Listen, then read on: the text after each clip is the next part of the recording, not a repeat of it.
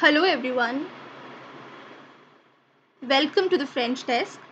I hope you're all doing good and you're keeping safe. So today I'm back with the last question of lesson 3 and today we'll be done with this chapter. I'll take the test of this chapter along with lesson 4.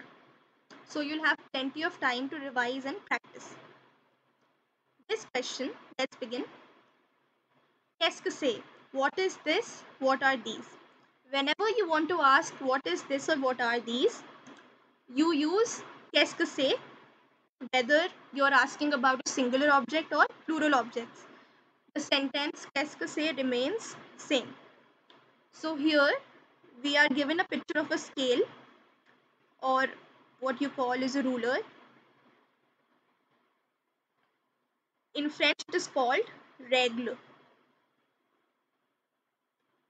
So this becomes c'est une règle. Another thing we use c'est for this is when we want to describe a singular object, or ce sont. These are when we want to talk about plural objects. So c'est and ce sont. And we use un for masculine nouns, une for feminine nouns, and they for both masculine and plural nouns. So this becomes c'est une règle. This is a scale. A book in French is livre, which is a masculine noun. So this would become ce sont des livres. Don't worry about the gender of these objects. If you don't know them, you'll get to know them as in when you proceed through learning French, and when you read the chapters, you develop your vocabulary, you memorize them, so you will learn about them gradually. You don't have to worry about them. Next is table. In French, it is written as same in English, but it is pronounced as table. So this is again feminine. So this would become c'est une table. This is a table and these are books. Pen in French, a pen in French is a stylo, masculine. So this becomes ce sont des stylos. These are pens.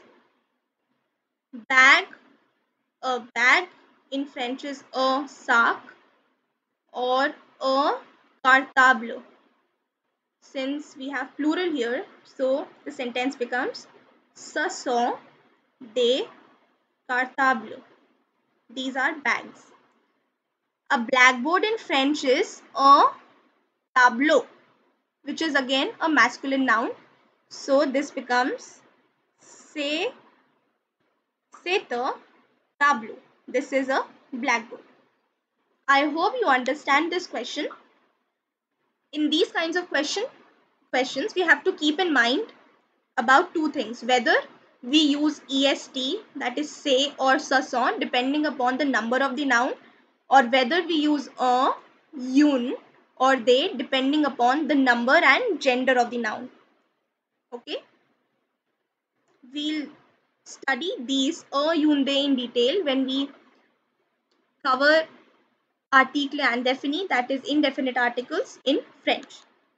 I hope you understand this question and you're enjoying learning French with me. And if you do, let me know about your journey in the comment section. And if you have any doubts, you can leave them in the comment section. I'll revert to you. And I wait for your valuable feedbacks and suggestions, which keep me motivated to create more videos for you. Thank you so much. Happy learning.